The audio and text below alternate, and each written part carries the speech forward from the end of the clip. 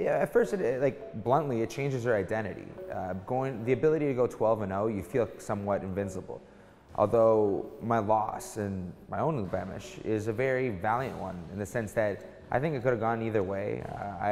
Obviously I'm biased, but it should have been a draw. I think in many ways I won the first and second, and the third he obviously pulled it out.